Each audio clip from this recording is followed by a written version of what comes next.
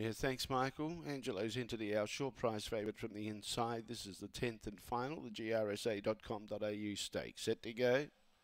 Ready now. Favourite from the inside, Angelo's Entity.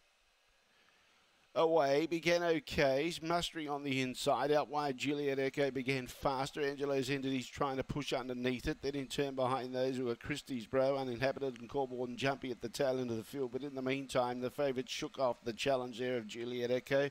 Angelo's Entity in front by 3 or 4 lengths and going strong. Trying hard, Christie's Bro. But Angelo's Entity too good. Wins by 3 lengths on the line. Second, Christie's Bro. Third placing behind those Corborn Jumpy, Juliet Echo and Uninhabited at the tail end of the field. The time around 22.80.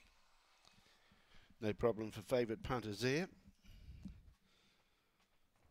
Jumped away good enough to hold off the challenge of Juliet Echo in the early part of the race.